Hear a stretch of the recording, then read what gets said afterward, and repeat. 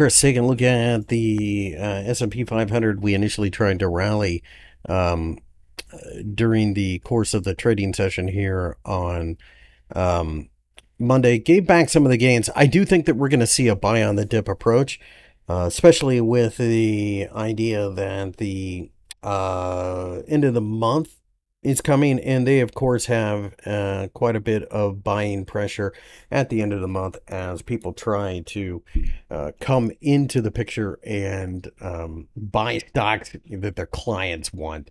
Why don't you own Tesla? That kind of thing. So there's normally some chasing performance at the end of the month.